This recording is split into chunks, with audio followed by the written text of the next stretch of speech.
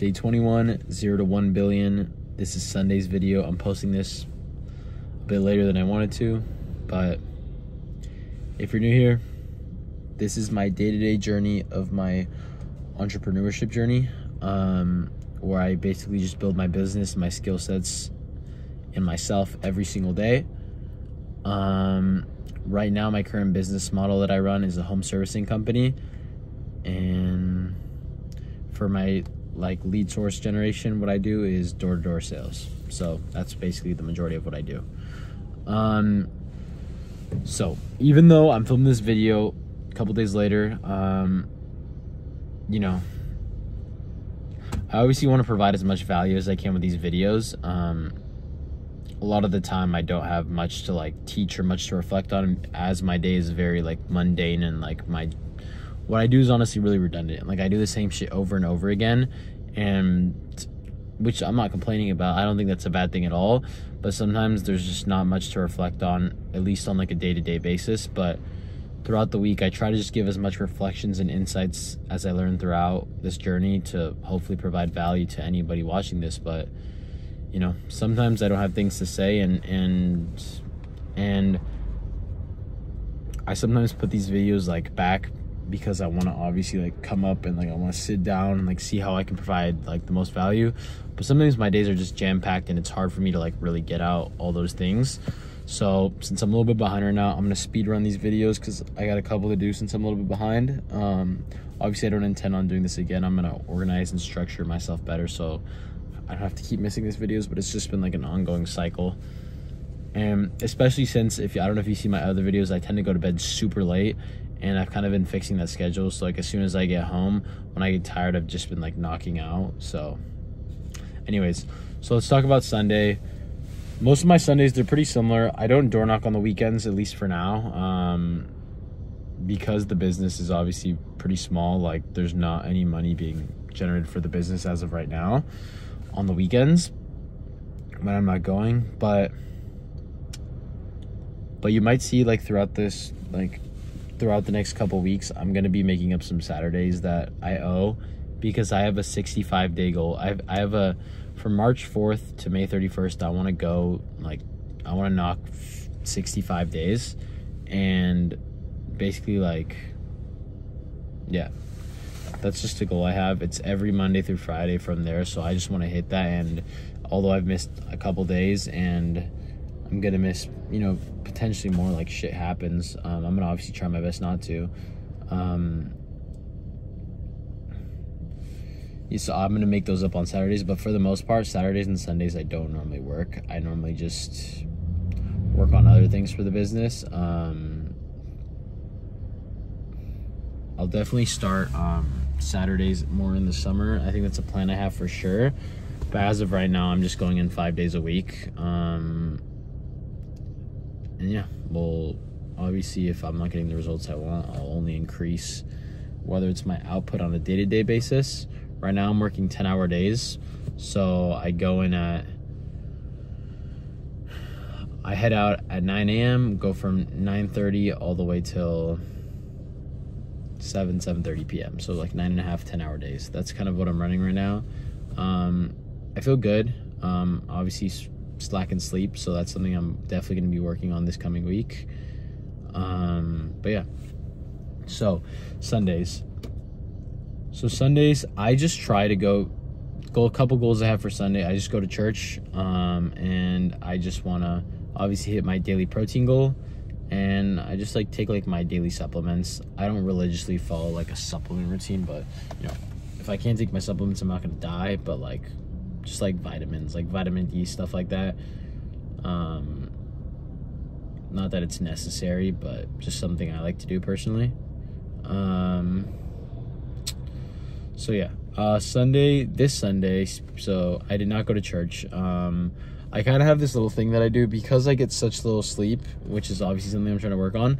I normally just take one day where I just absolutely sleep in, and that days just happen to have been on Sundays more than not. And obviously my priorities have not been straight in that sense, but because on Saturdays I normally go at least what I've been doing like before starting this series a little bit, every Saturday I was like heading up to the Sonora snowboard because it's one of like my hobbies. And yeah,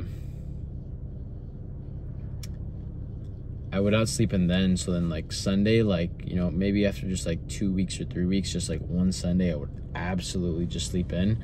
And although it's not a good thing to do that, because I'm missing church, which is a goal of mine to do,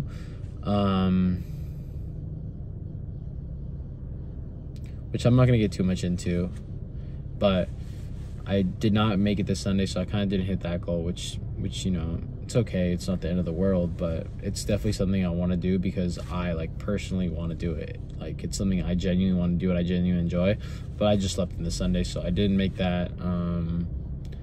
And as far as else to like what I did on Sunday, I also just, Sundays I normally kind of just set myself for the week, so I was just like kind of putting like getting my gym clothes ready, organizing my room up a bit, and organizing like some CRM, my calendars, kind of reflecting on the week. I write a little reflection on my journal, so just at the end of the week, see if there's anything to gain of value, just ask myself questions why.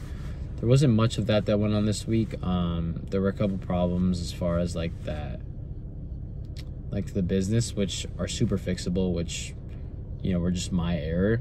So we're just gonna obviously implement them throughout the rest of this week, and yeah.